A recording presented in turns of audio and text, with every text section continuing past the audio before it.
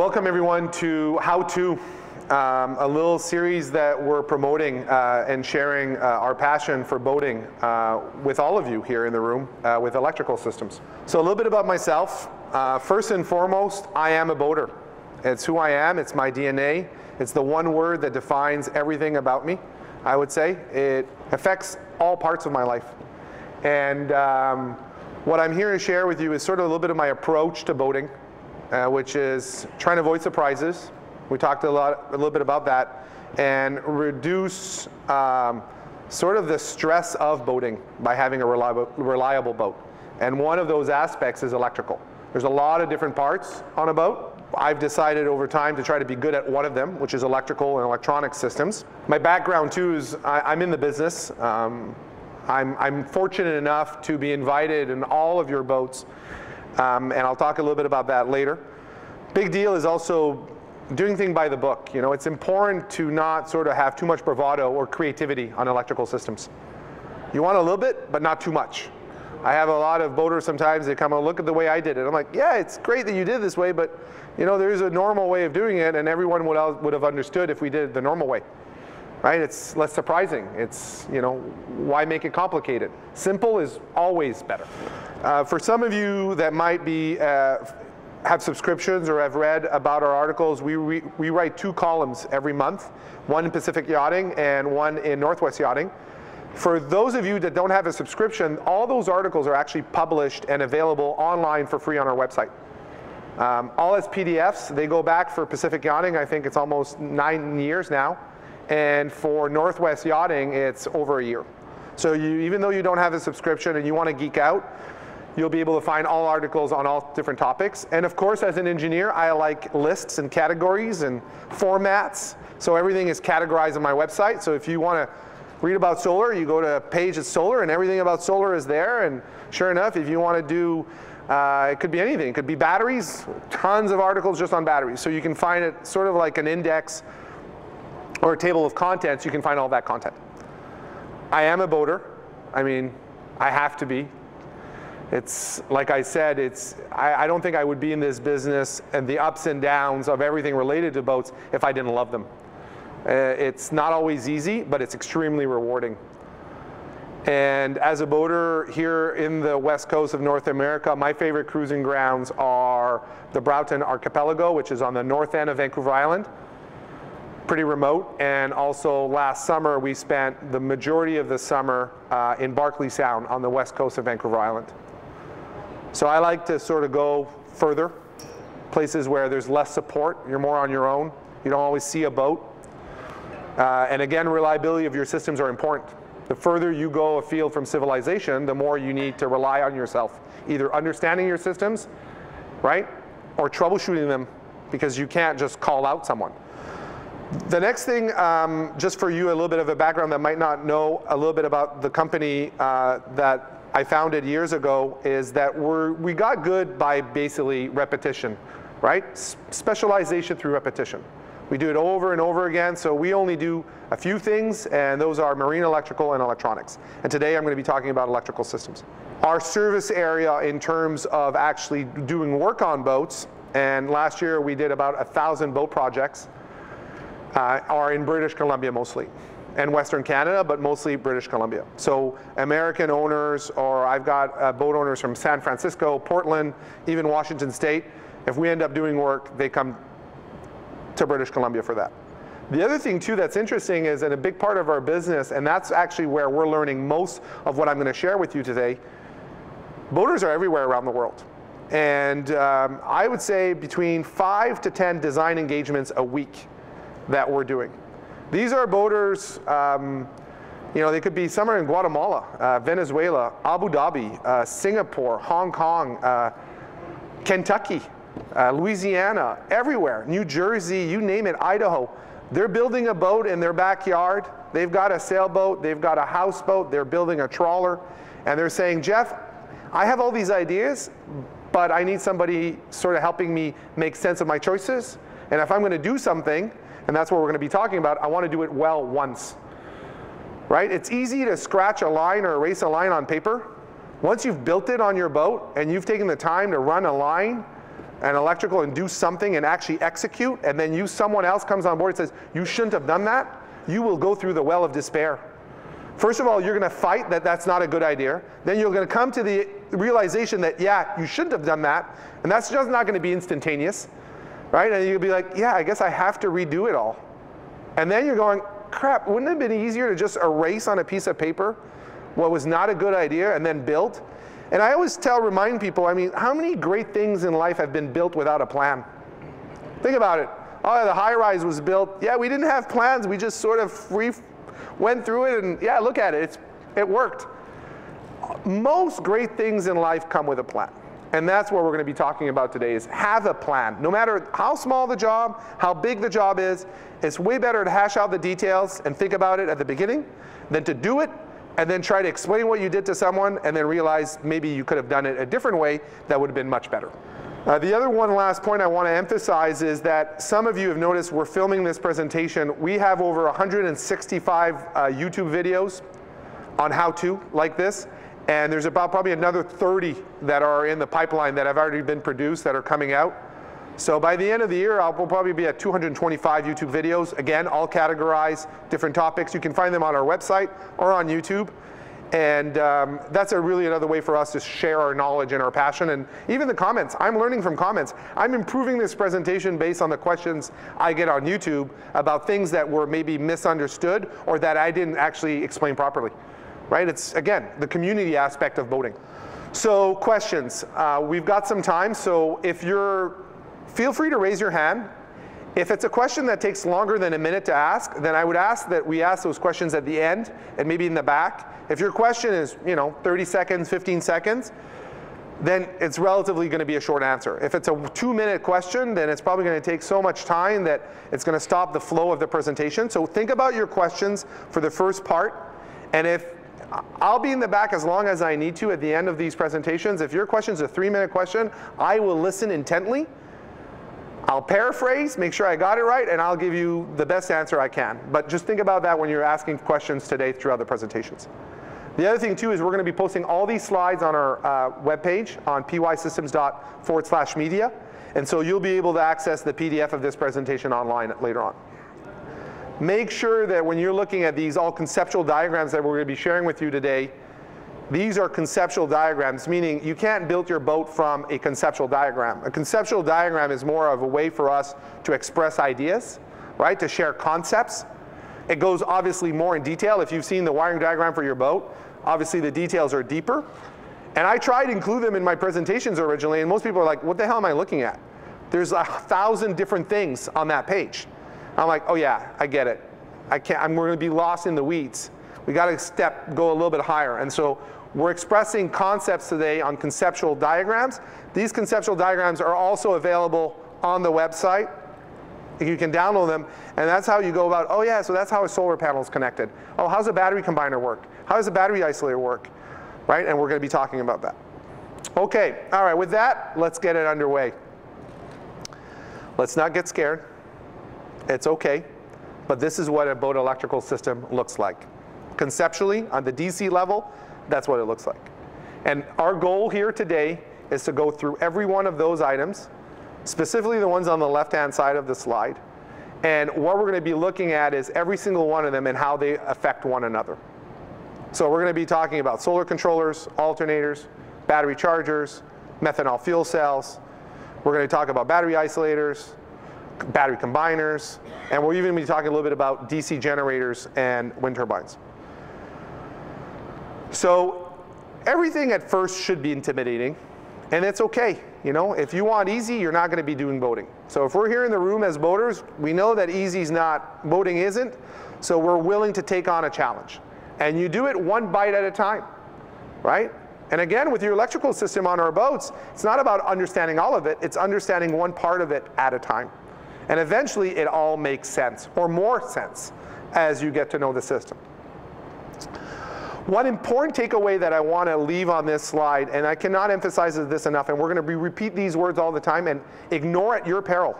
If you want a world of magic on your boat, and you describe your term in magical terms for the electrical system, It's because someone that did the work on your boat forgot or decided to ignore the difference between unswitched distribution and switched distribution. Unswitched distribution means a connection that is directly connected to the battery that is always there, always on. Even when you turn the battery switch off, those loads or charging circuits are always connected to the battery. You can never disconnect those circuits from the battery with a battery switch. That's why it's called an unswitched distribution, right? And the other side is switched distribution. One other little takeaway, electrical is a business of perfection. If you know, as a boater, we need to say to ourselves, I'm being asked to be perfect. Am I willing to take on the challenge? And if not, you should not do electrical. Electrical is not a place where you can half it, 80% it, 95% it, 99% it. It's a perfection business. It's you either do it all right or you haven't done it right. It's period. There is no room for error, right? And so when we take on electrical work, it's important to say, I am being challenged here to do everything absolutely right. Every connection has to be done right. The location of the connection has to be in the right place. There is only one right answer, okay? And that's important to remember. It's not like building a table. If the table is a little bit, you know, sort of crooked, doesn't look great, you know what, it still works. Electrical's not like that. It's not like carpentry. It's not about looking great or not. It's got to be safe, reliable, right? And that's very important. Okay, so the other thing too that I want to emphasize here is the AC system of electrical or marine electrical system pretty much looks like what we have here on the slide. You're going to have sources of AC coming on board, right? On the left-hand side, you either have shore power and you have a generator. These are pretty much the only two sources of AC on a boat. You can have multiple generators. You know, we get invited to work on 100-footers, 120-footers, 150-footers. They might have 3 generators. You know, port, starboard, a night gen. You know, a lot of North Ovens, you know, 75, they might have a big gen, a small gen, you know, day gen, night gen. It doesn't matter how many generators you have, how many shore power receptacles you have. You might have shore power receptacle up front in the aft. You might have 2 up front, 2 in the aft. A Bayliner 4788 has 3 AC inputs, right? Line 1, line 2, line 3. Doesn't matter. It's just more sources running the panel. It looks intimidating, but actually AC on a boat is pretty simple. There's not a lot of magic with AC, because generally nobody in their right mind would work on AC if they didn't know what they were doing. From a matter of safety, that's a place where you really do not want to take any chances. So you basically have multiple sources, and then you end up having a source selector. You need to decide what's going to run the boat. Is it going to be the generator or shore power, and that feeds the panel. And then in turn, from the panel, you might have what are called inverter loads. Now, you might not have 2 AC panels on your boat, but in the back, it's wired like it's 2 different panels, okay? So when you have an inverter on board, most installs are going to have basically a sub-panel for inverter loads. Not all. Remember, there's no sort of one-way, only way with marine electrical. There's a lot of differences, right, and possibilities. But I'd say 95% are going to have sort of non-inverter loads. Non-inverter loads would be like a hot water heater, a battery charger. You wouldn't want to run a battery charger from your inverter, right? An inverter takes power from the batteries. You wouldn't want to charge your batteries from your batteries. It's the opposite of a Leonardo da Vinci infinity machine. It's just not going to work. And I've seen that a lot. People are literally go cruising, and they're like, my batteries are dying all the time. I've got weak batteries. And sure enough, it's because their inverter is powering their battery charger. And while they were underway, they're like, I want my battery charger on. Oh, I don't have AC. I'll make an inverter on.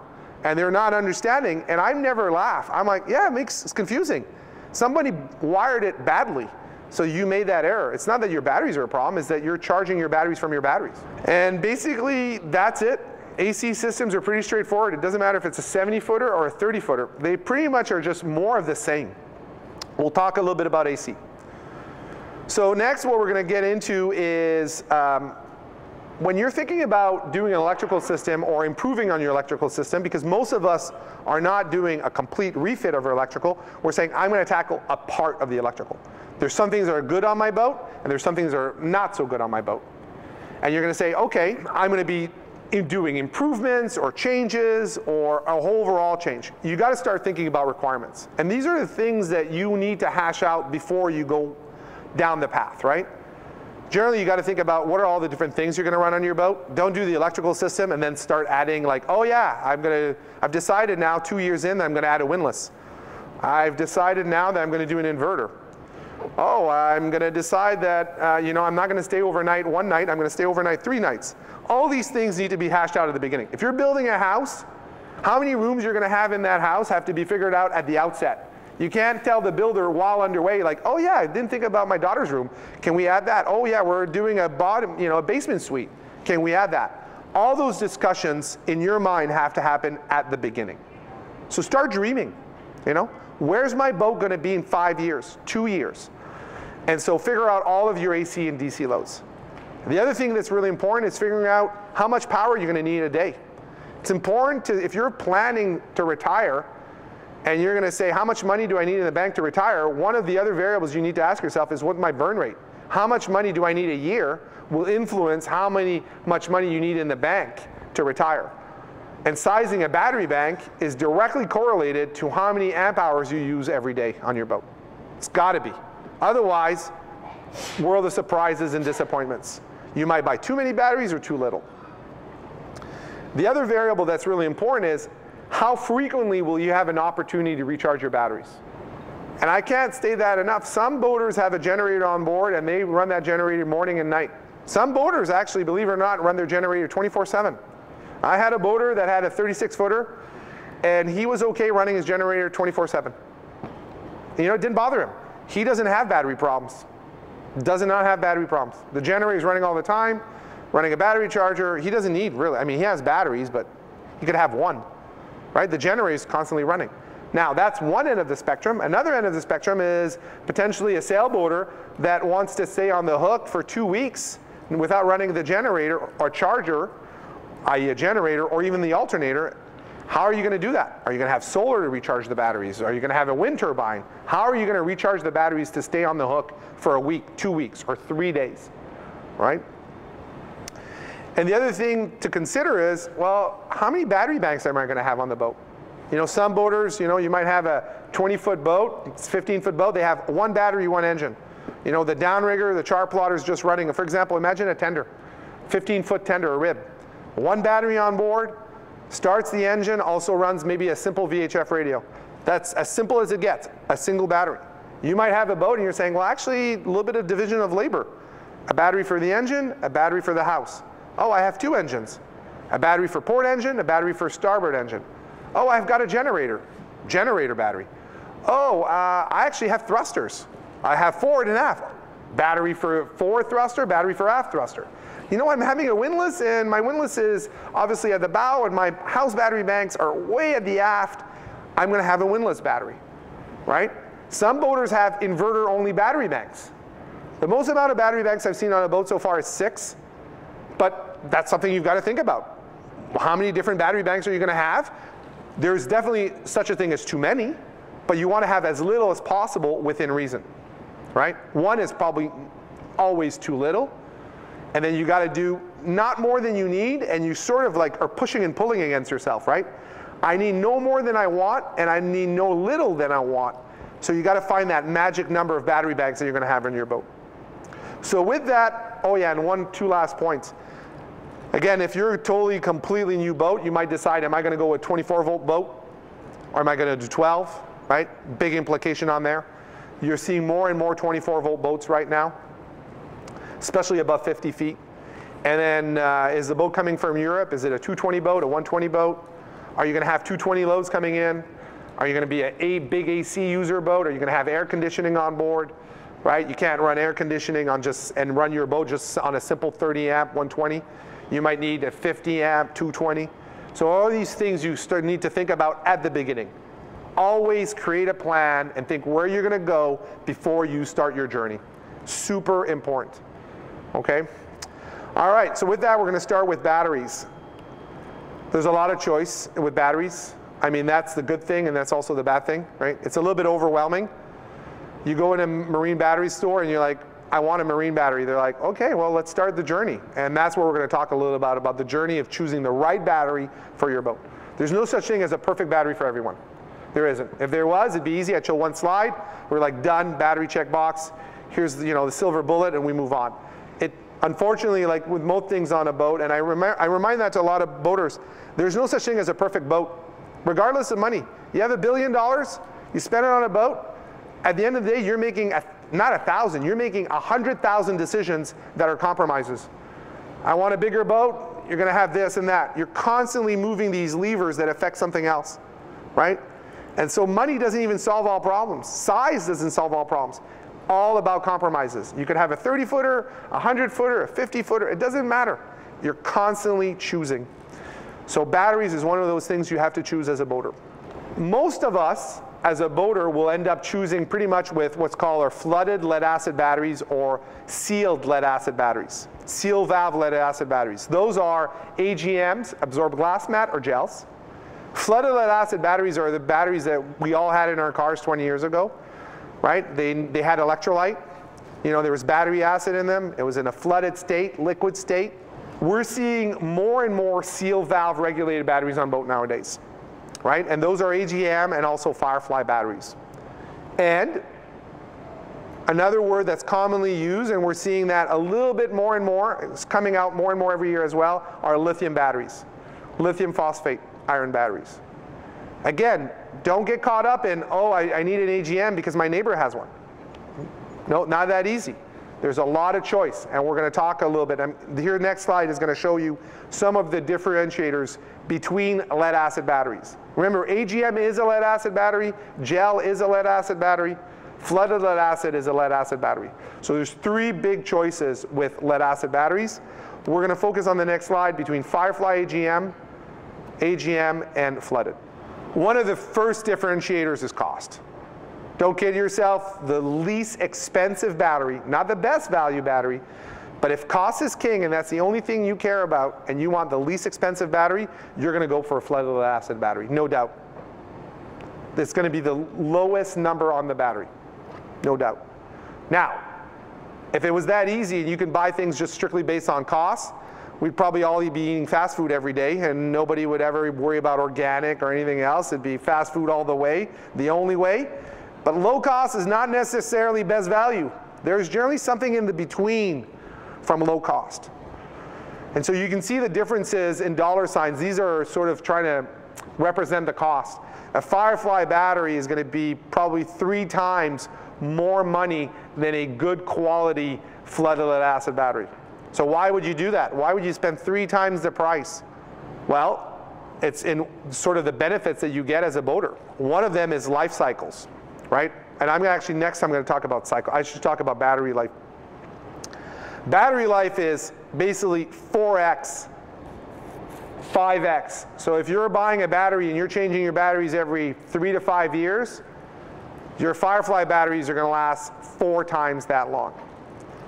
At 50% depth of discharge, a Firefly battery has 3,600 cycles. A flooded battery has 300 cycles. That's 12x, I get the math.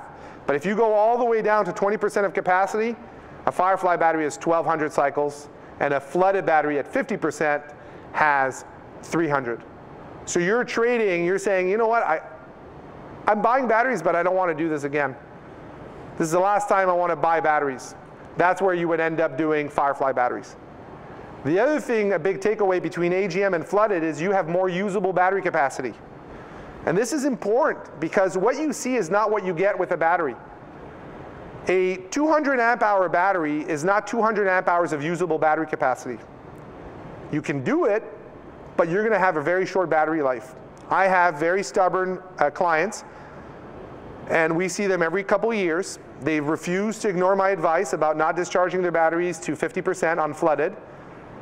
And unfortunately, I tell them, I don't mind seeing you that often. It's fun. It's good for the business.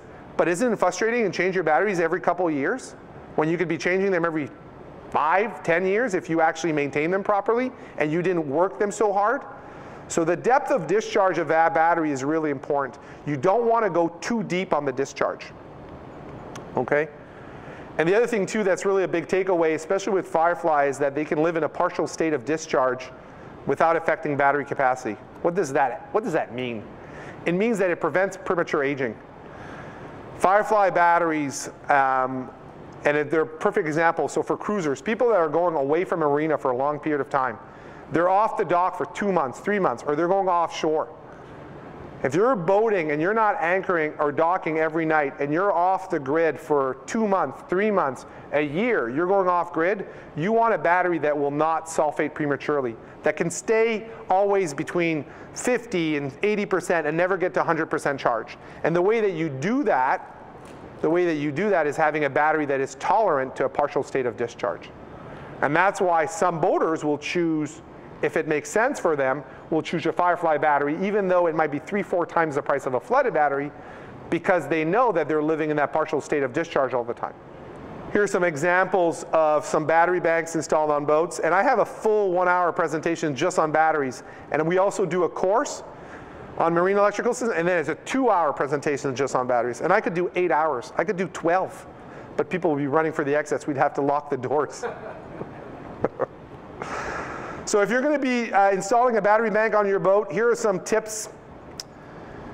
You want the battery bank to be in one physical location. Now, I'm not saying all battery banks in one location. You want, if you have house batteries and you have 4 house batteries, you don't want 2 on the port, 2 on the starboard. Your battery bank for your house has to be in one location. And again, today, people sometimes say, Jeff, why? If we did the why on everything, we would be here for 100 hours. The why is the longest. The what is easy. The why is, I'll tell whys as long as you want me to do, but again, I'll do that in private in the back. And I can explain you all the whys. These are just the whats. Really important that you also fuse all non-starter loads to a battery bank. That is a black and white. I can tell you every single one of you, unless it's a brand new boat, untouched. If it's a factory boat, this rule is followed. Every boat from a factory is going to follow this rule. The moment your boat leaves the factory and you invite someone on your boat or a previous owner wired your boat, I can guarantee you that 99.999% of you have circuits that are unfused. Guaranteed. Because it's path of least resistance. You don't need a fuse until you need one. The circuit works. It's like a seat belt. You've never used your seat belt unless you've been in an accident. You just don't need one until you do. So it works without a fuse. And that's the thing. A fuse is not critical for it to work. It's critical for you to protect your circuit in the event of a short or overcurrent situation that could happen. Okay, next we're going to talk a little bit about power. Oh, yes, question? Sorry, question about batteries. Yeah, go ahead. How important is uniformity within the same bank? Is all of the same family okay, or do they need to be identical? Really good question. The question by one of the attendees was, when I'm installing a battery bank, should the battery bank be of all the same uniformity? They should be all the same, and absolutely, black and white. You cannot, and this is one of the main reasons that you need to evenly maintain your battery banks. It's a little bit like tires in a car. You can't have tires that are 4 or 5 years old, you lose one, and you just change a tire. You can't have a brand new tire with 3 old tires. If you change a battery midstream, or even new batteries, they all have to be the same. They have to all start the same. Brand new batteries all go together. If you have AGM, they all have to be AGM. Everything has to be the same. You can't mix golf cart batteries with Group 31 batteries with an 8D battery, no mismatch. You can do it, but then also don't ask yourself why you were unlucky that you're changing your batteries frequently. You're into a world of hurt. Shortcuts rarely pan out in life. Rarely pan out. We're looking for them all the time, but you don't want to do a shortcut that has been proven to not work. So you always want to have battery banks that are the same age, right? The same type, same chemistry. And if one battery bank fails, or a battery fails out of a battery bank 4 years from now, you change the whole bank. Another question up front? I always see pictures of wiring installations with large bundles. Doesn't that cut your ampacity drastically? The question from the gentleman up front is, when you have large bundles of wiring, does that cut your ampacity? And the answer is yes. And the reason it's because of heat. Bundles of wiring, the ideal, and we can't do this on our boats, you can do them in ferries and ships. You'll see if you're ever on a ferry or ship, you look up, there's actually wiring trays.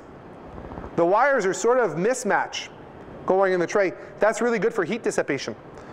You keep everything together, bundled. That's how you get warm outside. You're cold, hug someone, you know?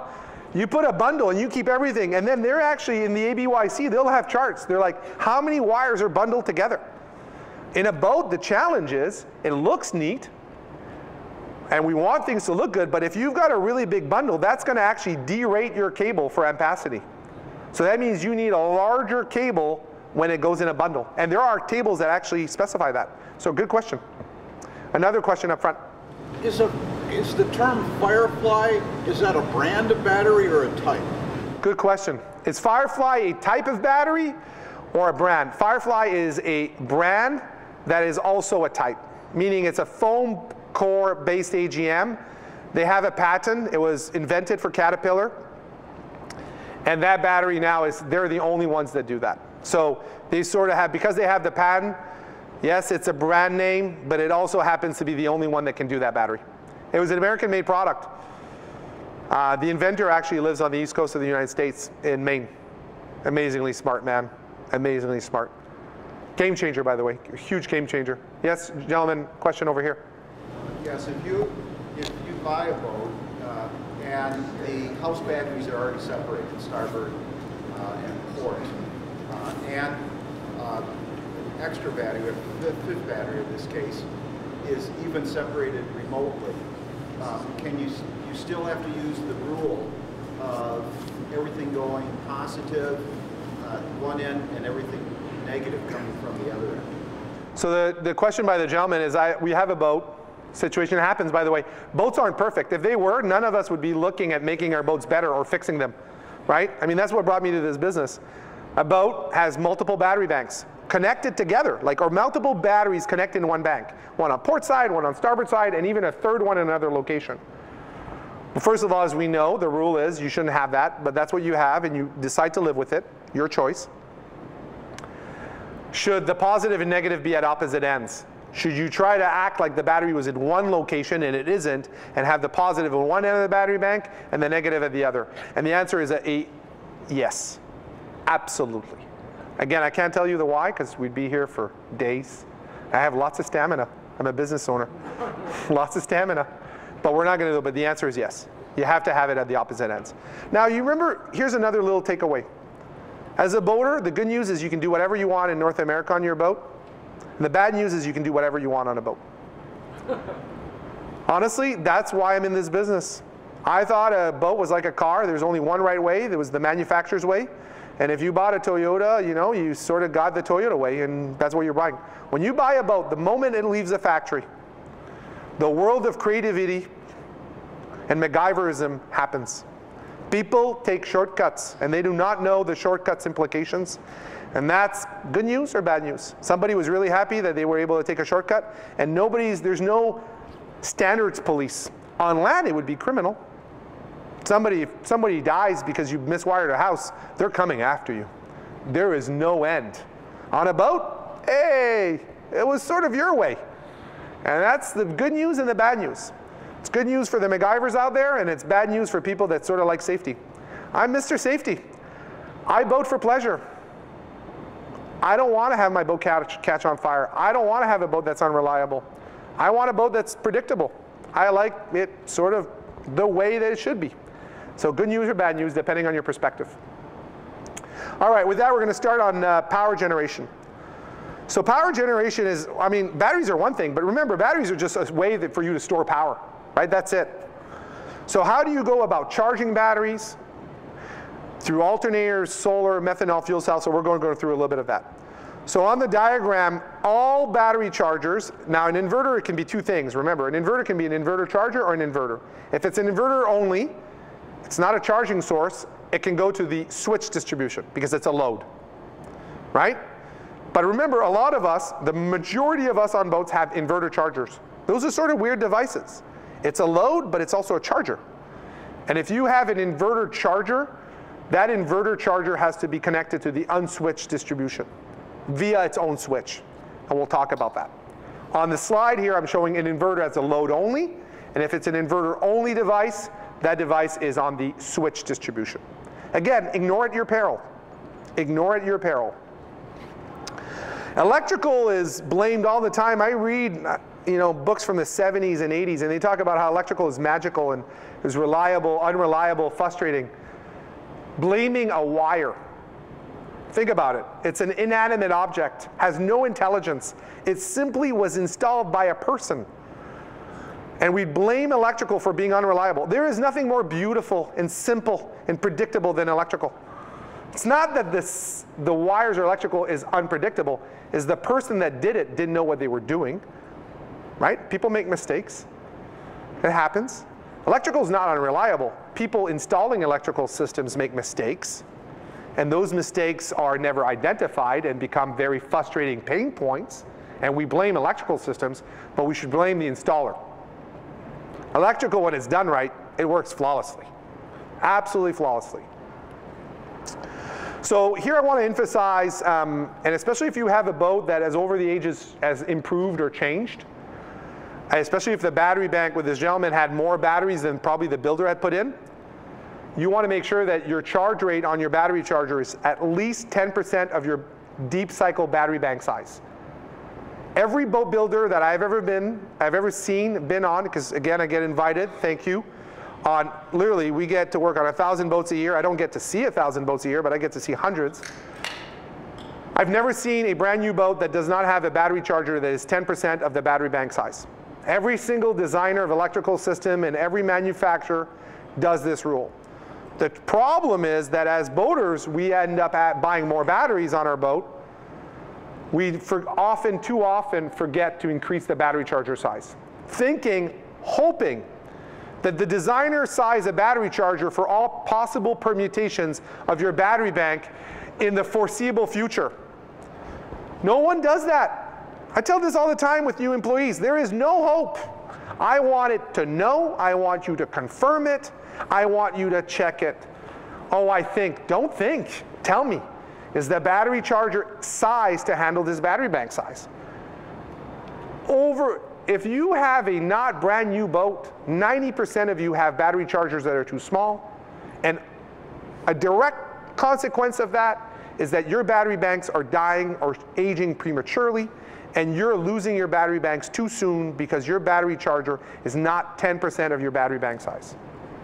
So if you value money and your time, make sure your battery charger is at least 10% of your battery bank size. So for example, if you have 4 golf cart batteries wired in a 12-volt battery bank, let's call it 400 amp hours. Marketing would tell you 460, and they're going to make the numbers as stretched as humanly possible. But let's call it 400. You need a 40 amp charger on a 400 amp hour battery bank. That's what it is. It doesn't so much affect engine batteries because engine batteries are not brought to a deep cycle level, right? There's a big difference between starter batteries and deep cycle batteries. If you're curious, again, you can see a bunch of YouTube videos just on that topic. Now, there's also an upper end limit. You can't charge a battery as fast as you want regardless, right? So AGM is theoretically around 40, flooded theoretically around 25, lithium theoretically 300%. So that means if you have a 400 amp hour battery bank, you could theoretically charge that battery bank at 1200 amps. Sounds great, but I can guarantee you that you cannot go to a chandlery and say, by the way, I'm looking for a 1200 amp charger. It's not going to happen. It's not going to happen. There is no such thing as a 1200 amp charger. The largest battery charger on the market is a 100 amp 24 volt charger. That's it. So looking for a 1200 amp charger you're going to start looking for a long time. And not on the internet either. It doesn't happen. So you want to have a battery charger that's not too big, not too small, and you want to be realistic with your expectations. So generally, we size battery chargers a little bit bigger, and we try to get them about 20% of capacity as a way to reduce charge time. And that's really important if you have a generator. Now again, some owners don't care about running their generators all the time, so for them it doesn't matter. But if you, for whatever reason, and there might be a few good reasons that I can think of, not running your generator 24 hours a day, and you don't want to run it 8 hours a day or 10 hours a day, and you only want to run it 2 hours or 4 hours, then increase your charger size. Not size, but add multiple chargers. I have some boats, we had a 24 volt boat, we had 350 amps at 24 volts by adding multiple chargers on the bulkhead. You can stack or daisy chain chargers, okay? This is what basically a charger layout looks like. Now, I can't emphasize this enough. A battery charger is powered by AC. Your engine, even a generator, when the generator is running, it creates, especially if you have an AC generator, it creates AC, and then AC powers a charger. Chargers used to be called converters. That's the word that we would use. The opposite of an inverter, right? Inverter, converter. They sound opposite. Similar, but opposite. That word died, unfortunately, because converters were, we didn't understand what was going on, and battery, we were overcharging them. So nobody uses the word converter anymore. You can't buy a converter. You just can't. You buy battery chargers now. Battery chargers are bulk absorption float, 3-stage. Now they even have a 4th stage. But at the end of the day, a battery charger is powered by AC. So it's either when you connect it to shore power, or you have an AC generator running, and then you send AC to the device takes that AC, converts it, and through a 3-phase smart charging curve, recharges your battery. When your engine is running, propulsion engine is running, there is no propulsion engine that is running that creates AC to run a battery charger. A lot of people think, and I get this all the time, they're like, Jeff, do I need my battery charger on when I'm running my engine? I'm like, they're unrelated. They're not at all. Your alternator is running or turning and creating DC power when you're underway or at idle, depending, but not a battery charger. So to recap, you want at least 10% of a battery bank, one second, at least 10% of your battery bank deep cycle size as a charge rate. I can't emphasize this enough. Practically 95% of you have a battery charger with no fusing on it. Again, you don't need a seat belt to drive your car. Besides the law and your conscience, you do not need a seat belt. Your car will work without a seat belt. Unfortunately, when you need a seat belt and you're not buckled in, it's going to be a life experience. It's going to be a very memorable moment. Unforgettable, actually. And if you have a dead short on any wire size on your boat, it will maybe your last day on the water if you make it out of your boat. It will change your life. So fusing battery charger leads is absolutely essential. And the point that I'm emphasizing here, which is again really important, battery chargers need to be directly connected to the unswitched distribution. Meaning when you turn your battery switch off, your charger is still connected to your batteries. Right? That is the rule. Absolutely. Now, it happens, to be honest, happens too often that the battery charger is connected to the switch on side of your switch. Meaning when you turn that battery switch off, your charger is disconnected from your batteries. Can't have that. A lot of good reasons. Worlds of magic if that happens. All right, here's a little bit of slide of an inverter. The inverter is the gray device in the middle. What is an inverter? An inverter is a device that creates AC from DC, right? The opposite of a converter. And why would you have an inverter on your boat? You'd have an inverter on your boat if you want to have the benefits of running household appliances on your boat when you don't have a generator or you're not connected to shore power. For example, on my boat, I run a coffee machine, an espresso, from my batteries through an inverter. I love coffee. It's one of the pleasures of my life. I have an espresso machine, and even if we're in an anchorage in the middle of nowhere, I'll turn the inverter on, and my Nespresso machine is going to take AC power from the inverter, and the inverter takes DC power from the battery bank. It could be running a microwave. It could be running a TV, right? There's a bunch of what are called non-inverter loads. Non-inverter loads are a hot water tank. AC hot water tank is not something you want to run off your inverter. You can, but your batteries are going to be dead in 20 minutes. Right? So big loads should not be run off an inverter. Like air conditioning, you know, could be run, but then you've got a big battery bank. You're going to have a lithium battery bank. You need a big electrical system to run large AC loads on your boat. There's no end, of course. You can run a city off an inverter. There's inverters the size almost of this room, right? But again, the problem is on our boats, we're taking power from our batteries, and our batteries are limited. There's no such thing, or very rarely, too big a battery bank. We're limited by space and weight and our budgets. You know, otherwise we'd have bigger battery banks if we could. It's like a little bit like money. Very few of us ever have the luxury of saying, I have too much money. It's very rare. I don't think I've ever met an owner who said, Jeff, you know what, I've got too much battery banks. You know, I wish I didn't have as many. It's a hassle to not worry about power. I've never heard those words. Never. It's never happened. You always wish you had a little bit more, Or you're happy with what you have, but too much power? No. Inverters are the #1 device that is installed unsafely on pretty much all of our boats. And it comes down to, unfortunately, the manual is almost, the manual's almost a centimeter thick. It's about 70, 100 pages. And unfortunately, most men install inverters. Unfortunately, if women install inverters, it'd probably be done right. And most men, you know what? They're born with knowledge. They don't need to read a manual. Manuals are stupid. They're for other people. And the other bad news is when you buy an inverter, you're not actually buying all the pieces that are required to install an inverter. You're just buying one part of the inverter system.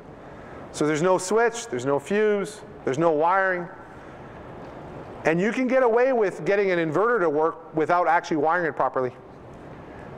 Less than 1% of boats have inverters wired properly. And the reason is most factories don't install inverters. If a factory installed an inverter, I can tell you there'd be an engineer there going nuts and a lawyer in the office going, "You're crazy. We'll lose our name, we'll be sued, we'll lose everything we have if we have a boat fire because we badly installed an inverter." They would never do it. They have either a conscience or they love their money too much to not care. But the problem is most inverters are done, 99% are done after factory. And then welcome to the world of get it done, make someone happy, please someone, do it in as little time as humanly possible. And say, why would an inverter take 2-3 days to install? I installed mine in 4 hours. You're not doing an apples to apples comparison. One person took a bunch of shortcuts and the other person did it right. So if you're looking and you have an inverter on your boat, make sure all these items are on your boat. You need a Class T fuse.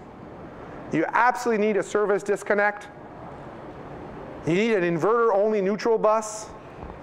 Proper size ground chassis wire. The location of the inverter cannot be in a gasoline engine room, and the inverter cannot be 30 feet away from your batteries. When I find an inverter properly installed, no matter how inappropriate it is, I ask the owner if we can high five.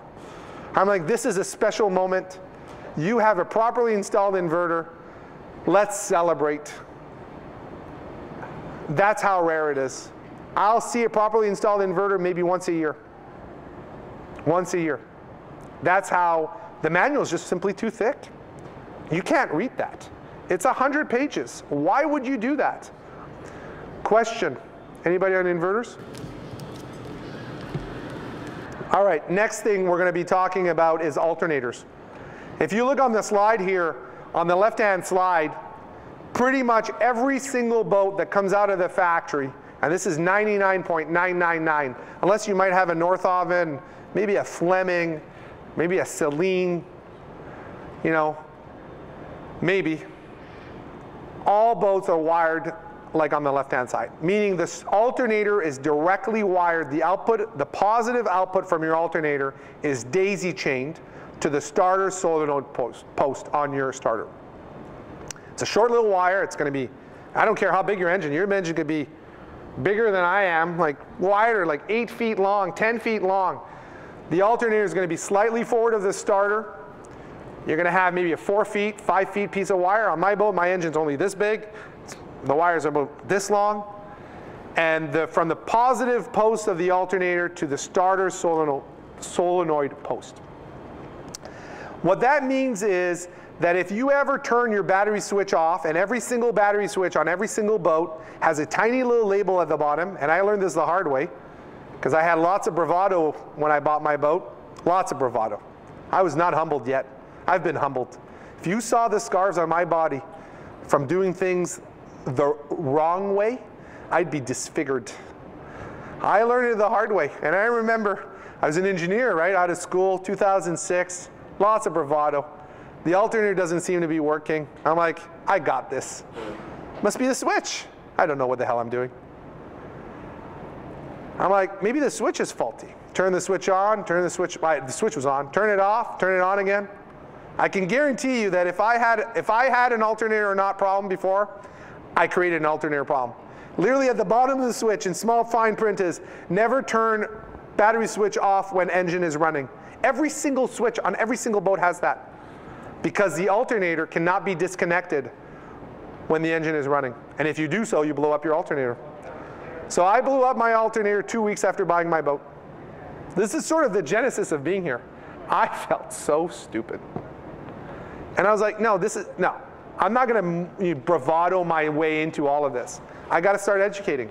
That's where I started with forums, books, Don Casey. I had a boat owner yesterday saying, Jeff, I want to educate myself.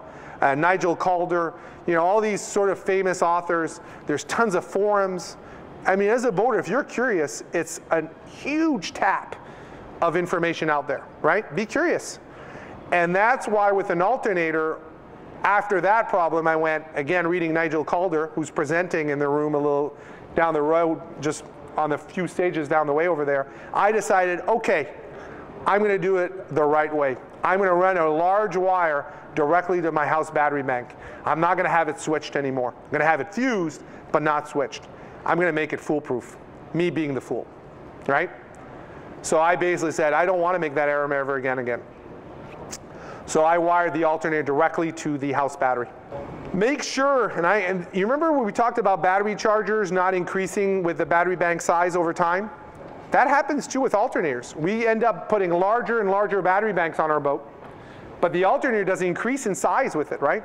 I go on boats, let's say for example, Grand Banks 42 had 1 AD, well, port and starboard AD, 55 stock alternator. Remember 55, 220, 240? That's almost a 25% ratio, right?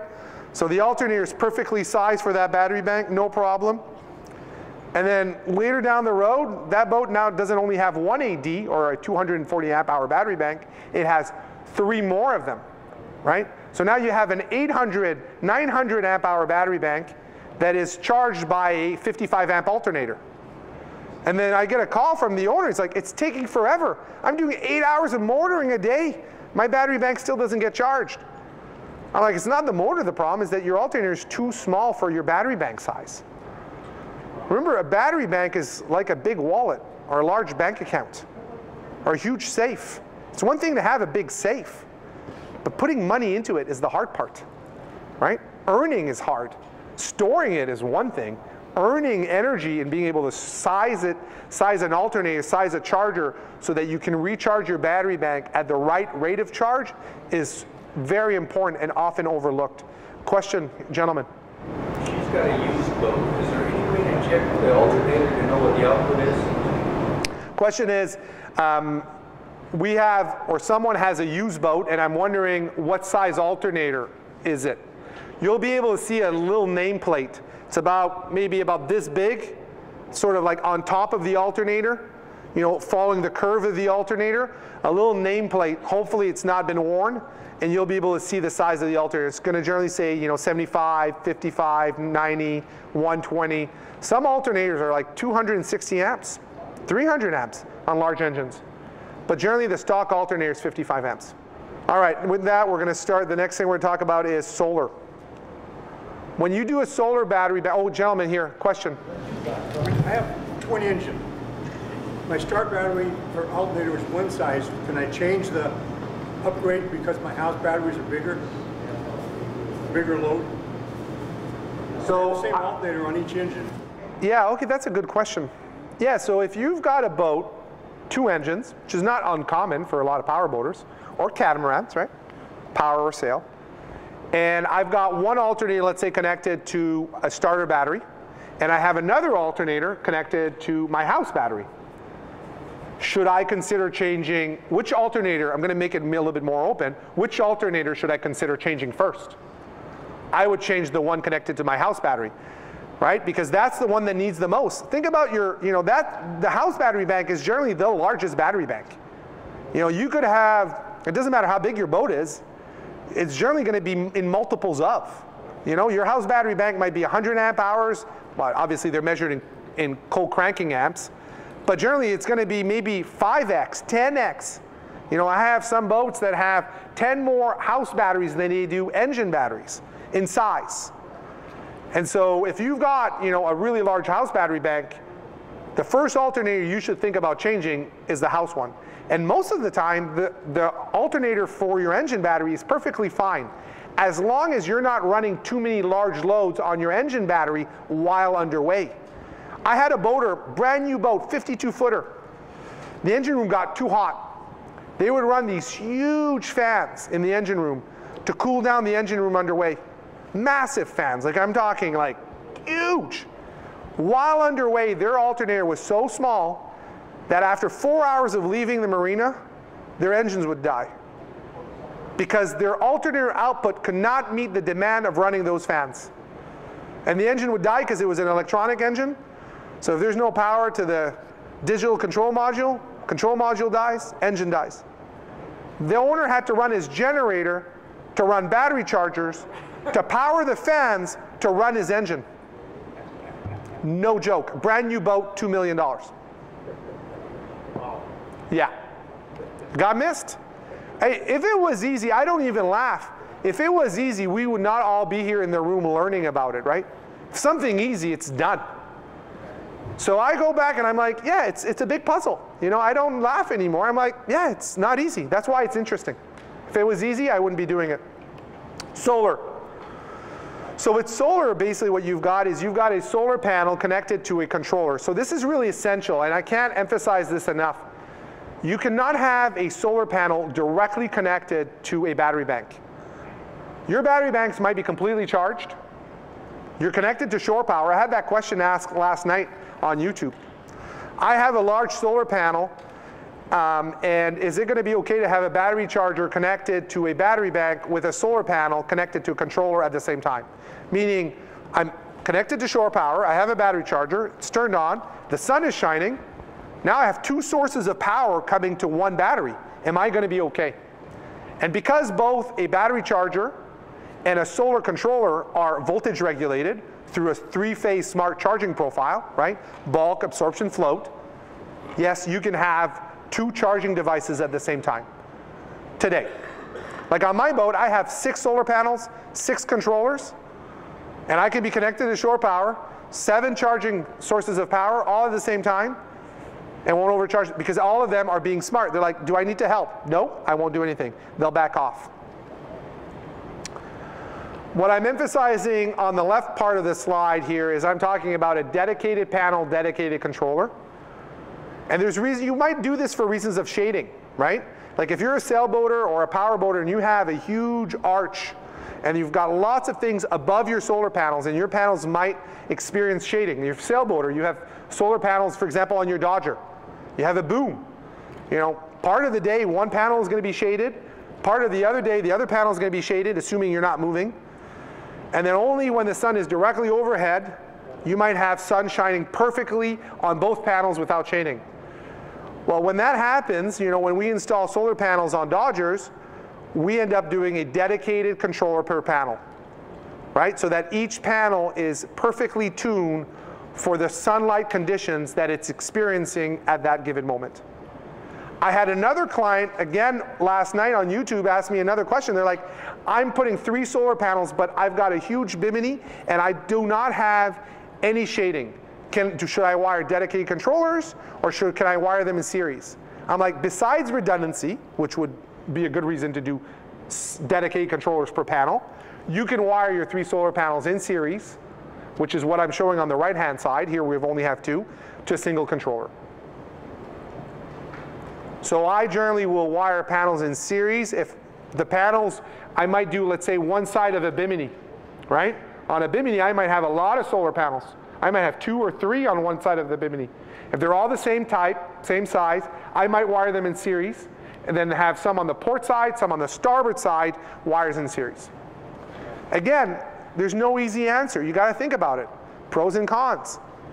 But you do not want to have a panel that's on the port that's going to experience different shading conditions than one on starboard, and then have them connected in series, or especially in parallel.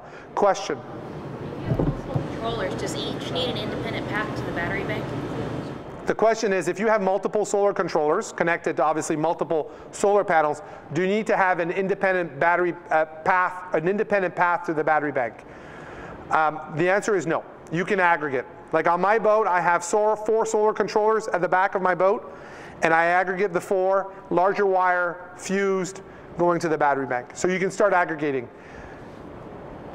When you think about electrical, often we're going to hear words like trunk lines, branch circuits. Think about electrical as a tree, right? That's why they call them a trunk and a branch circuit.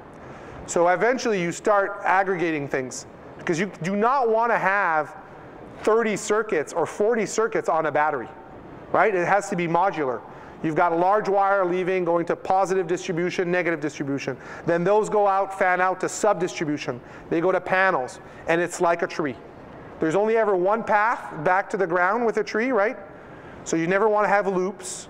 You don't want to have parallel paths, ever, right? You only ever want to have one path from an end appliance, imagine a leaf, a light, and there's only one path that will go to the ground. Only one path. There are multiple circuits, but there's only ever one path back to the ground. Yes, question? Do you have to fuse the battery connector from a solar panel or not? Yeah, the question was, do you have a fuse on from a solar panel to a controller, for example, or to a battery? Or to a battery. Yes, it's a black and white rule. This is truly black and white. All non-starter circuits have to be fused, including solar panels. And you'll notice on the slide, there's a little wiggly line. Looks like sort of a long S. That is the fuse connected to the battery. So the solar controller has a fuse. The positive connection to the battery has to be fused. Has to be. Black and white. That's the code. Now, again, scary part. How many of us have unfused circuits in our boats? Too many. Too many of us. Because it works without a fuse. Until you need a fuse.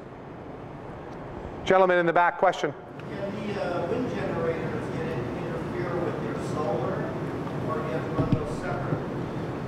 Wind generators? Yeah, so the question is, can wind generators interfere with solar? Generally, there are controllers that exist that control both or convert solar and wind generators, so they won't interfere. You can have a controller just for your wind generator, a controller just for your solar. Personally, I like division. You know, I'm an engineer. I like sort of not having all my eggs in one basket. If you're putting a wind turbine on your boat, you're probably thinking that you're not going to be connecting to shore power too often. And if you have solar on top of it, you're really thinking you need to be off grid. To put both of those devices in one device, if you lose it and you're in the middle of nowhere, you're toast. I mean, you're far away, right? Most people that end up having wind turbines and solar are really offshore cruisers. They're people that are going off and beyond. If you're doing that, I personally would rather have dedicated devices per dedicated source of income, rather than having one that's common and you lose that, you lose both. Question? The fuse thing. Is there any disadvantage to inline fuses as opposed to in a panel? The question is there any disadvantages with an inline fuse versus a circuit breaker at a panel? No, there isn't. I do an inline fuses on solar panels all the time, all the time. And remember, I can't bring a solar panel. It's a good quiz question here. I can't bring a solar panel to a solar panel to a DC panel, panel to panel. Why? Because a DC panel is switched. And remember, solar panels have to be unswitched. You can never, ever, ever bring a solar panel controller connection to a DC panel, ever. Why? Because that is an unswitched switch connection. All charging circuits, alternators, battery chargers, solar, wind turbines have to be connected to the unswitched distribution. I know your panel is closer. You're like, oh, it's so easy, it's right there. Can I take a shortcut? Think about it. Does Jeff like shortcuts? Do you want it easy or do you want it done right? Easy's not a place on a boat. You want easy, don't go boating. There is nothing easy about boating. There is nothing easy. Always do it right. Always do it right. So a question about sizing solar panels. If you've got solar panels on your boat and you're wondering, Jeff, I had that yesterday. I did a presentation on solar. Jeff, how do I figure out how many solar panels I need? Well, there's a really good simple rule here in the Pacific Northwest. If you've got a 100-watt solar panel, how much power is it going to output? And yes, there's a typo in this slide. 100 times 25% is 25 amp hours, right? So if you, for example, have a 200 watt solar array, 25% of 200 watt is 50 amp hours. The other way of looking at it is saying, Jeff, I have a 100 amp hour battery budget on my boat. I want my solar panels to offset all my loads. I'm going off. In the summer, I'm not plugging in. I have boaters that, like for example, I had a Grand Banks 36 a few years ago. They said, Jeff, we don't want to buy a generator on our boat. We're going to an outstation. It does not have power. We want to stay at the dock for a week to 2 weeks. I don't want a generator. I don't want to run my engine to create power to recharge my batteries. I want you to create a solar array that will allow me to stay at the dock pretty much without power indefinitely. Sounds crazy, not crazy at all, no problem. We ended up putting a 450 watt array. Their daily power consumption was about 100, so we oversized it slightly. And they have a 450 watt array on a Grand Banks 36, right on the Bimini. And now when they go at that outstation without power, they're literally running the fridge, running their lights, running the water pump, all from power that was created, stored in the batteries, and even the batteries are running the boat overnight. And in the daytime, the sun starts, even if it's slightly cloudy, creates power, recharges the battery, and then the cycle repeats. I did it on my boat. In the summer, on my boat, I can be completely disconnected. I don't need an alternator. I don't need a battery charger. From May to September, I have more power than I need on my boat. It's doable. I do it all the time. I did a Lagoon 55. Do it all the time. Now, it takes a little bit of stomach to go through the purchasing of the solar panels. I mean, that's not easy. But once you're over that hump, and I did my boat about 8 years ago, it's done. It's over. I'm completely neutral. I don't worry about power ever in the summer. Now, in the wintertime, that's a different story. In the wintertime, the sun here in the Pacific Northwest is not shining 16 hours a day. Yeah, solar in the wintertime is not, it's not as good. You win on some, you lose on others. So if you're going to be doing solar, remember when you're choosing a controller, think about, am I connecting to a 24 volt battery bank or a 12 volt battery bank?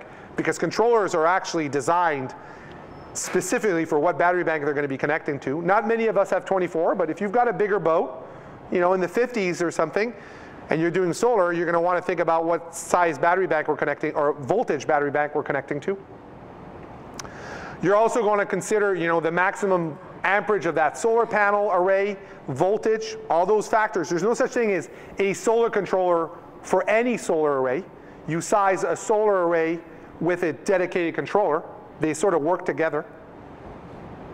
And remember, another thing I emphasized was, if you're going to have shade on one or multiple of the solar panels, think about having dedicated controllers per solar panel, right? Not only for redundancy, but for efficiency. That's why I have a sailboat, lots of shading on a sailboat. There's booms, I got a radar mast. There's shading all the time on my boat. So what I end up doing is I have 6 panels, 6 controllers. My array's awesome. It was painful to put in, time consuming, but you know what? There's no operating costs. Solar panels don't need oil changes. There's no fuel filter changes, right? It works. You put it in, all your capital and labor efforts are up front, you do it, and then it's done. But it's not easy at the beginning. It's always more effort than you thought it was going to be. The next thing I want to talk about here is talk about a methanol fuel cell. Methanol fuel cells are a device that converts methanol to a DC charging voltage. So you need to be connected to a battery on switch side, right? Because it's a charging circuit. And that device basically runs in the background, doesn't output a lot of power, but it outputs a little power, and it outputs it continuously. Right? It's the difference between sort of the fable when we were kids, you know, the turtle versus the hare. You know, the rabbit goes quickly, but it's a sprinter. The turtle doesn't run, it goes slowly, but over time gets there. A methanol fuel cell is something that's very quiet, runs at about 22 decibels, and it runs in the background. And it's a way for you to recharge your batteries and have it sort of converting methanol to a DC charging voltage. Now, it's a DC device. It's not an AC device. You can't run a microwave off a methanol fuel cell. And the other, I guess, reality is that methanol fuel is not readily available everywhere. So it's more of a coastal thing. You know, if you're going offshore and you're going to go in the South Pacific or in the Aleutians, or you're going way off and beyond, you're not going to be able to go to Bora Bora and go to Chandler and say, I want methanol M10 fuel cartridge. You're going to be like, hey, you know, I've just sold one yesterday. No, it's more for the boaters here in the Pacific Northwest. I have some people that are doing races to Hawaii, sailboaters, right? They want power to be generated and they never want to run the engine. Not that they're actually obviously using propulsion, but they need power. We'll put a methanol fuel cell on board so that they've got power being generated in the background with actually having the need to run an engine and run an alternator. Or we'll have sailboaters and power boaters that have generators, but the generators are giving them a lot of grief. They're too noisy, and maintenance-wise, they're not always reliable. We'll rip out generators and replace them with something that is, you know, weighs only 30 pounds, that takes, you know, a tenth of the space, and we'll put them on board. And then that way, when they're going to Alaska or, you know, the Browns or north to the central coast, they'll have DC power being generated by a methanol fuel cell. The units need ventilation. Obviously, they do create a little bit of heat. The good news is their output is distilled water. So if you have flooded lead acid batteries on your boat, you could actually use that water to top off your battery cells. Sailboaters are going to send the water to the bilge, or on some boats where we can't send the water to the bilge because it's a dry bilge, we just have it go to sort of like, we'll use a bike bottle, you know, bike water bottle, and we'll have the water go in there, and we'll capture it, and then we'll dump it overboard. Okay, the next thing we're going to talk about, the two other topics are power sharing. Remember, and this is a prime example, we talked about a little earlier this concept of, Jeff, I've got one alternator, two alternators, but I have multiple battery banks. Think about a sailboater or a simple powerboat, single screw engine powerboater, or obviously a sailboater, not catamaran, with a single engine. Many of us as boaters are going to have a battery bank for a house and a battery bank for our engine. Single battery for engine and a battery bank made of multiple batteries for your house. But at the end of the day, they're two battery banks. You have a single alternator. How does one have a single alternator go to two places? It's like having an income stream. You get a check from work, you have one check. Can you deposit one check to two bank accounts? You can't. How would you do that? You tear the check in half, you go to one bank, give some money, you're like, hey, I spread it evenly. I'm going to do 80% in this bank, 20% in this other bank. It's a problem, right? So how do you share one alternator to multiple places? Same thing with solar. Maybe you have only one solar panel, one controller, but you want to recharge another battery bank. How do you have one battery bank share with another battery bank? Or how do we have one alternator go to multiple battery banks? So those are two different devices. The first one we're going to talk about, and you'll see on the slide, a little bit in the middle, there's a little device called a battery combiner, and just above it is a device called a battery isolator. So the next two things we're going to talk about are battery combiners and battery isolators. The battery isolator is in the middle of the slide. So what does a battery isolator do? Battery combiner, sorry, misspoke. It's a device that whenever it senses a charging voltage, effectively puts your batteries in parallel. What does that mean? It's sort of a device that opens and closes a door. And it does so automatically. It's sort of like a greeter. It says, you know what, in times of plenty, I will share the voltage from one battery bank to another battery bank. Meaning, whenever I sense that one battery bank is full enough, and I have more than I need in one battery bank, I will basically let that voltage be shared to another battery bank. A battery combiner is effectively, it's a digital solenoid. It's a device that automatically turns a switch on and off and says, now it's time to share. And it's really essential because it allows multiple battery banks to exist on your boat and to get a charging voltage from one single source. That's how you have multiple battery banks on a boat, with a battery combiner.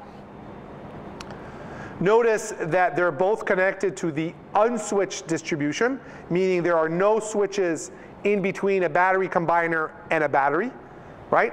Now, what I decided to show here on this diagram, if you look on the left-hand side, what you'll see is that I have an engine battery, it's connected to a fuse, right, directly to the battery.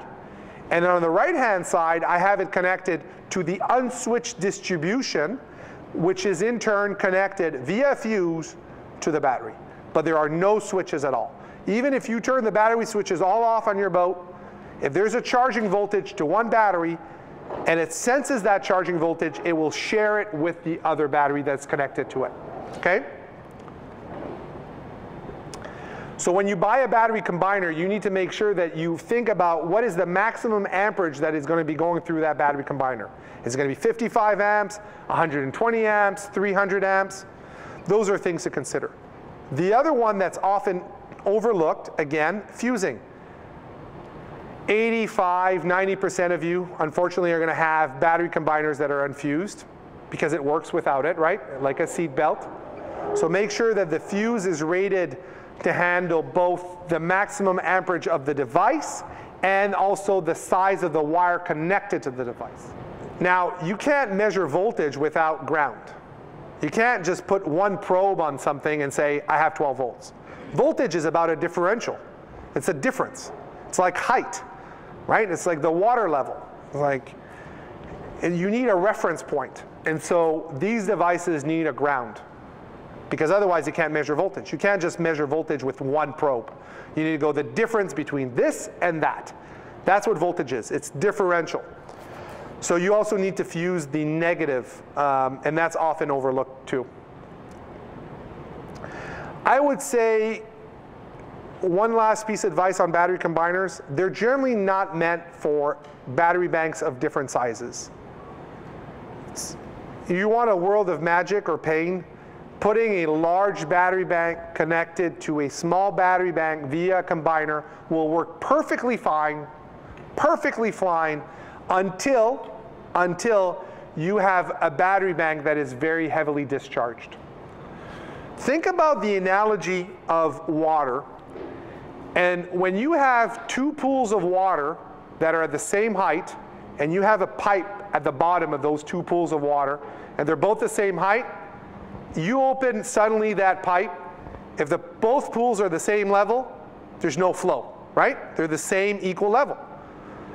You suddenly bring that level more and more down, the more difference in level, the higher the flow. That's what we do with dams. When we create electricity, Hoover Dam in the United States, prime example, you've got a high water level on one side, you got a low water level on the other side.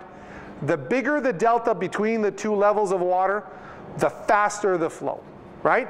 Because the water's trying to equalize itself.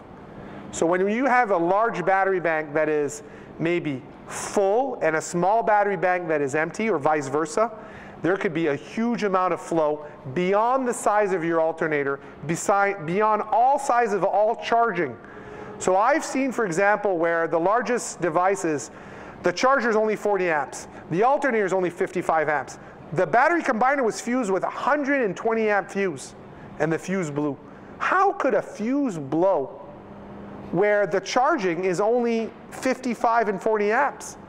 What happened is you had uneven battery banks. As soon as it sensed that it can share, it was trying to bring that other battery up, and the current going through that was so high that it blew the fuse.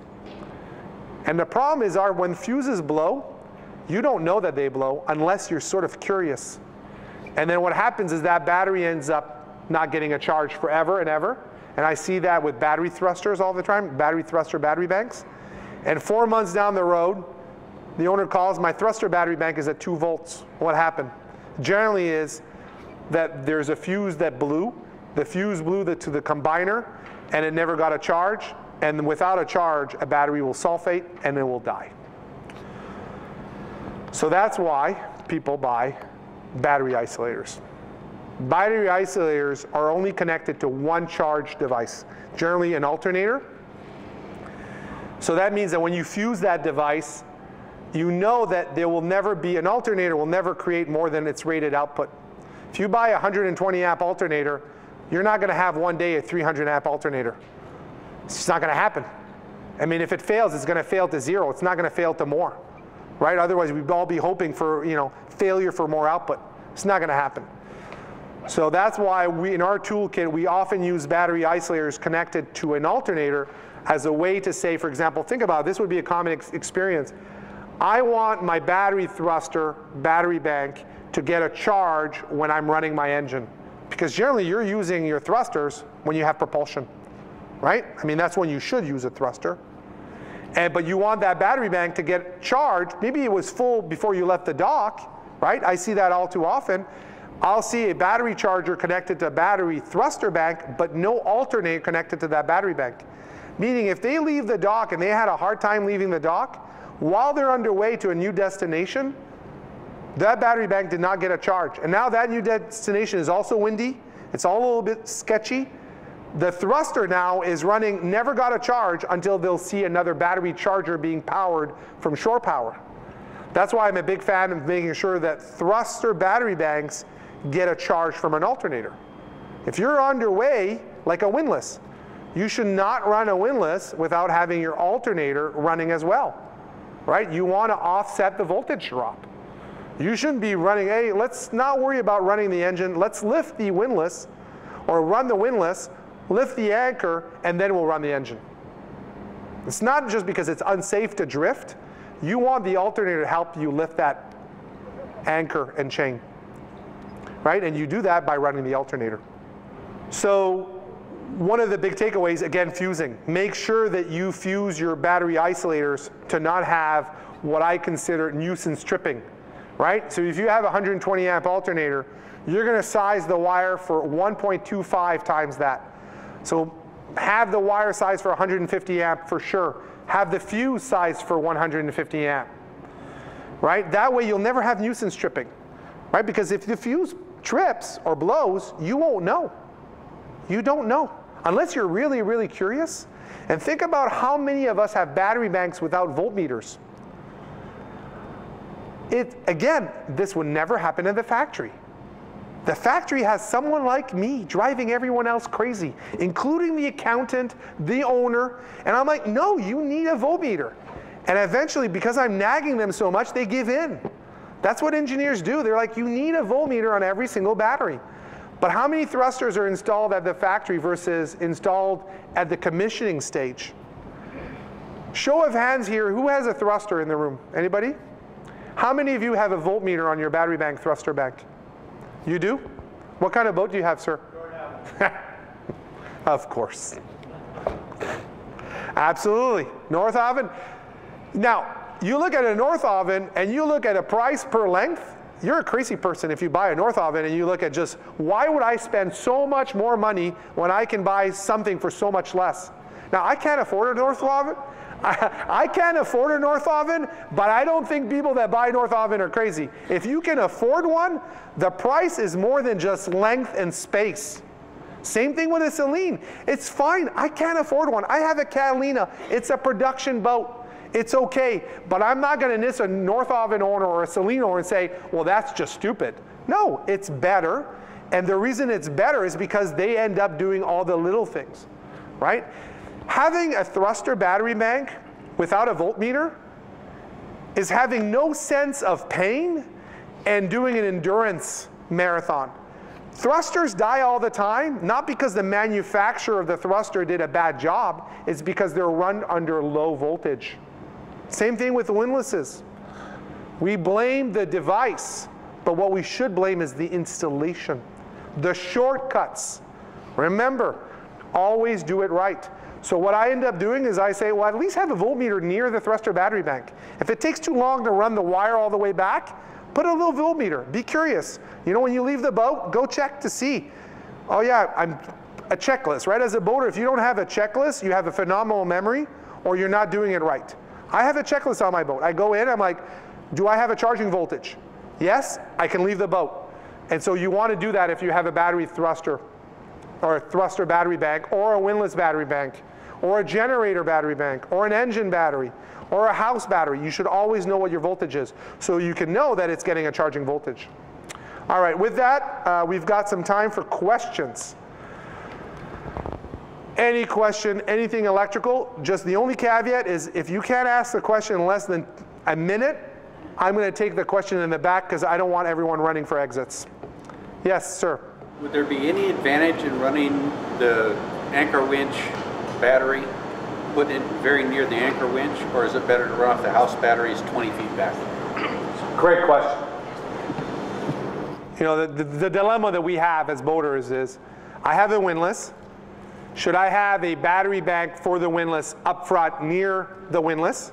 Or can I run my windlass from a battery bank that's 20 feet away? Remember, the more battery banks you have in your boat, the more you have to manage those battery banks. It's like having multiple checking accounts, right? Imagine if you had 4 checking accounts, 5 checking accounts.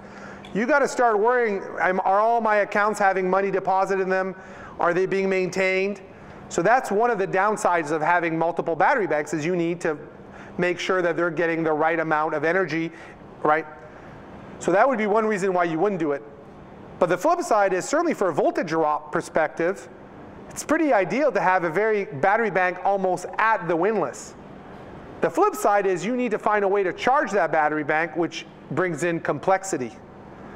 20 feet is not that far from a battery bank for a windlass. I would personally, in that situation, run large cabling. Like on my boat, that's what happened. I have a 35, 36-foot boat. My battery banks are midship. The run to the windlass is about 20 feet, but 20 feet return, right? So it's about a 40-foot run. I have a 1,500-watt windlass, because I always go bigger. Of course, always go bigger. The engineer in me can't stop. And then I have 2-watt wiring from the windlass to the battery. Now, I can tell you, I spent more money on the wiring than I did the windlass. But my windlass runs amazing. It's 10 years, and I have a voltmeter on my windlass at the helm. And when I'm running my windlass, I can see the volts at the windlass, and I have very little voltage drop. But most people, when they install a windlass, they buy the least expensive wire that they can humanly buy.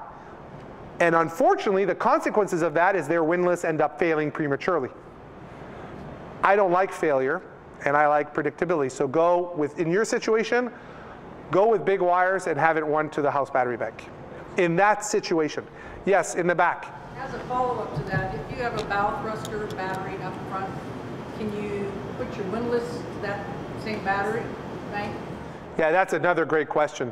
So on a boat where you have a thruster battery bank, should your windlass be run off that battery or off the house battery? In most situations, I would run the windlass off a thruster battery bank. You already have a bank there. You might as well minimize the voltage drop. You already are dealing with the fact that you've got to charge the thruster battery bank, and you're rarely running a thruster at the same time as a windlass. Could happen, but pretty rare. Could happen.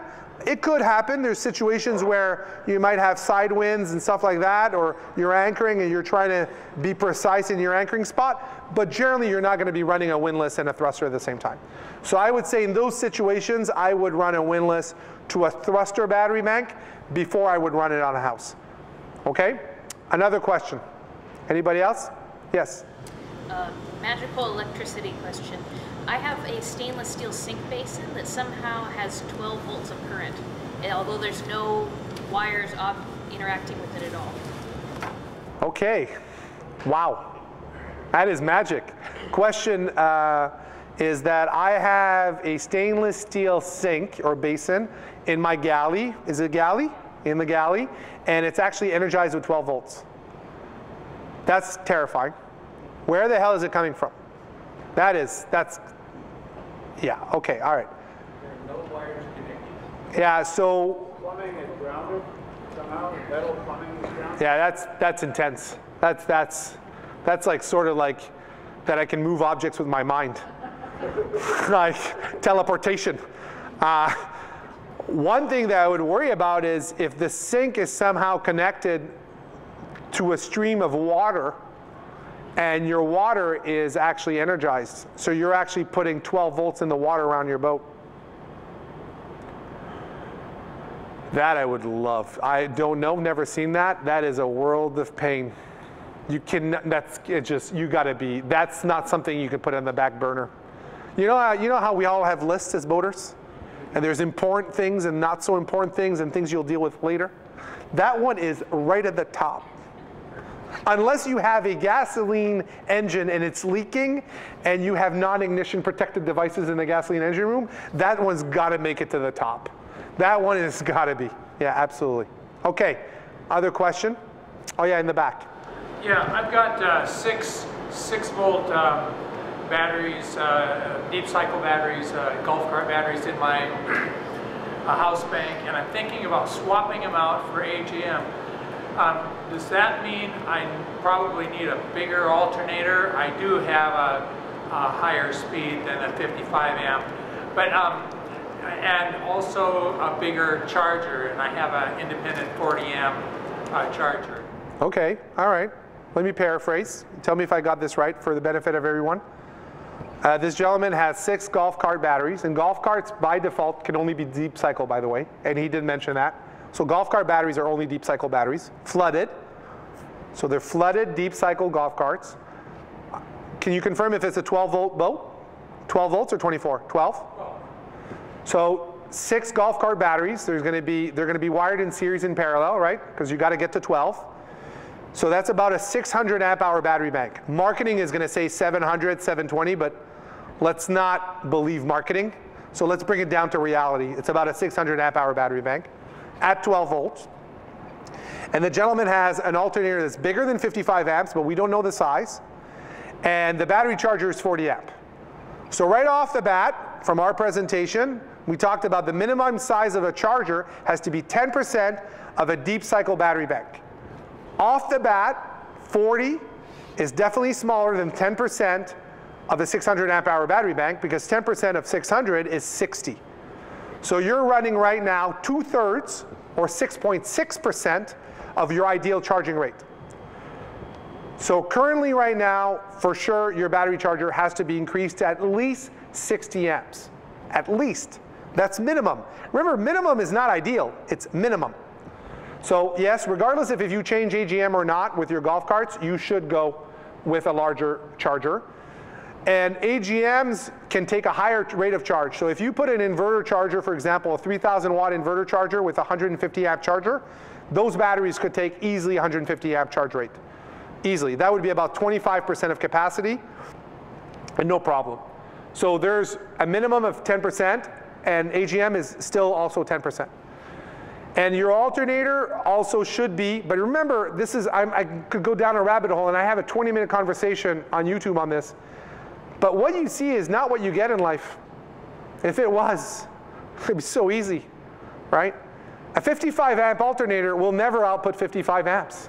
You're like, what? No, a 55 amp alternator under normal output, so you're at cruising RPM, and you're not trying to save fuel RPM. You're actually loaded, not wide open throttle, but at 85%. So you're not like on a diesel, you're at 2,600 RPM. On a gas boat, you're at 4,500 RPM. You're going to get maybe about 25, 30 amps out of a 55 amp alternator. There's a lot of reasons for that. I can't spend too much time. That's why you want a bigger alternator. Like for example, think about it. I have one of my service vehicles in our fleet is a Sprinter, Mercedes-Benz Sprinter. I think the alternator on board is, well, on the vessel, I can't even say non-marine terms. On the truck, I think it's a 240 amp alternator. I never see 240 amps from that alternator.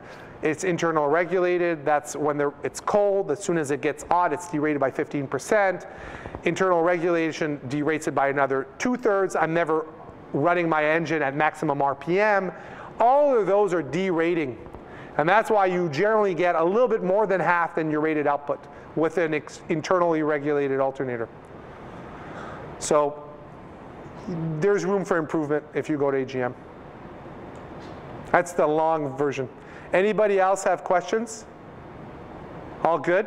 Oh, yes.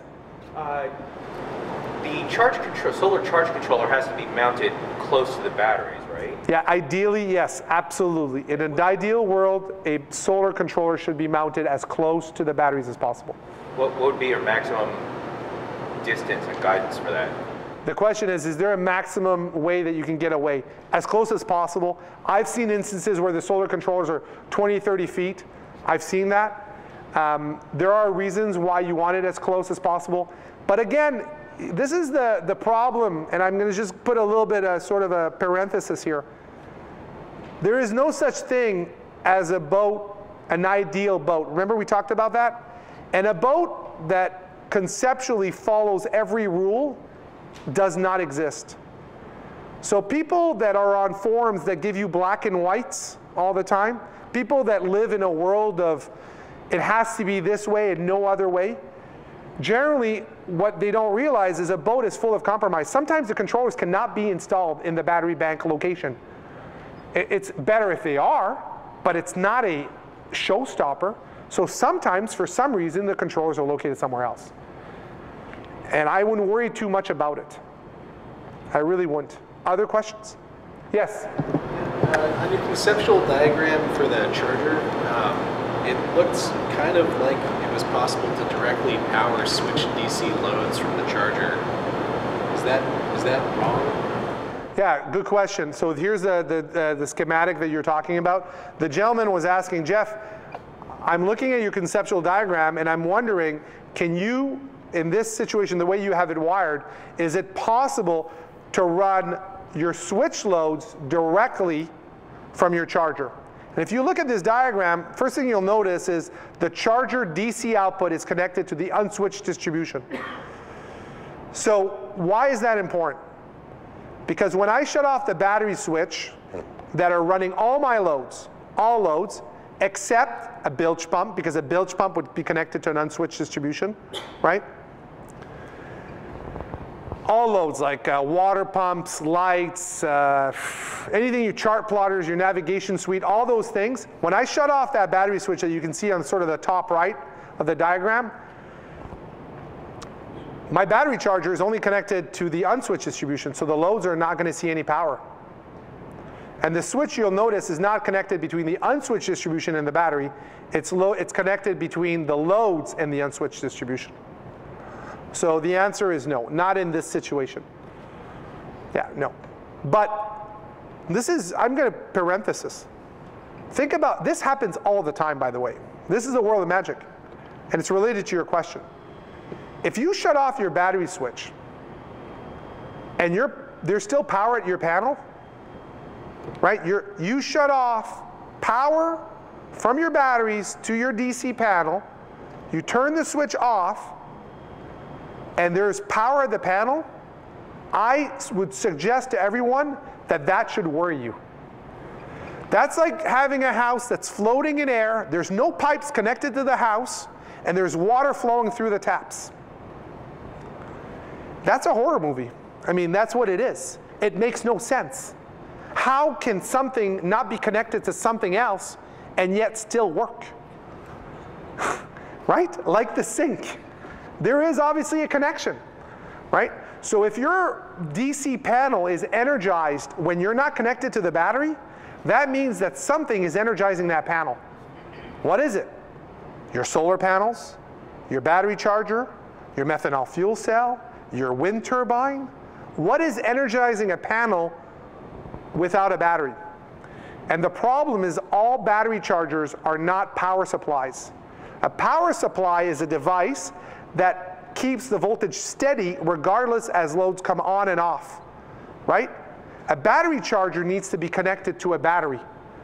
Because what happens, and this is literally what happens, as you slowly load up, for example, a battery charger, it will react and will offset the loads by the current, the charging current.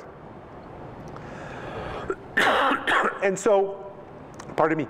So as you're loading this thing up, you're turning lights slowly and slowly. The battery charger is now outputting 40 amps to offset the loads, let's say. And then suddenly you shut them all off. What's going to happen to the voltage? Through the roof. It's not going to stay at 14 or 13. It might go to 20 volts. You'll have a voltage spike. What happens to a voltage spike? Things go kaput. That's where people lose stuff. A voltage spikes are serious. On the AC side or the DC side. That's why big boats, expensive boats, that have a lot of AC gear on board have isolation transformers. They're preventing voltage spikes that happen on board. Boats that don't have them, when there's a voltage spike, and that happens on sort of destination marinas where the voltage is not steady and suddenly a big boat disconnects, the voltage rises, some people get a huge voltage spike and then they lose $50,000 worth of gear on board because of a voltage spike. That's why you don't want to have any charging.